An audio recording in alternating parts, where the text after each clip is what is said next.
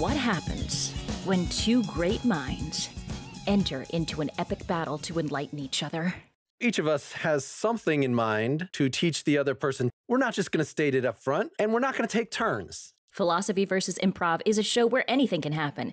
You might hear talking. When you have kids, they're born with kids, and those kids are born with kids. You might hear more talking. You know, SpongeBob, I want to say, is his boss in the little burger stand is just grouchy.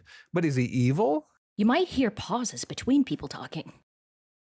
Is the death of improv thinking too hard, pausing too long? But this is not just a talk show.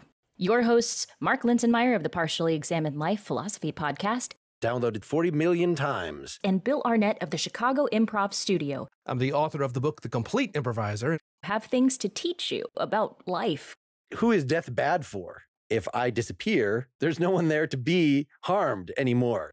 Creativity, Ruining a bad idea is easy. humor, Yeah, trying to construct an actual joke, that's not worth anybody's effort. being present, We are in the moment, hearing our words for the first time. We are reacting to them and living in the reality that they create. presenting yourself, I am not a duck. I am my own creature. and much more. How do you read people's minds? My answer is you're reading people's minds all the time. The pen is mightier than the hand ripping the heart, unaided by a sword, out of a chest. A fascist Nazi vampire shoe salesman in a world of fascist Nazi vampires is just a shoe salesman. Subscribe wherever fine podcasts are distributed, and learn more at philosophyimprov.com. I think it's a great idea. Bankrupt.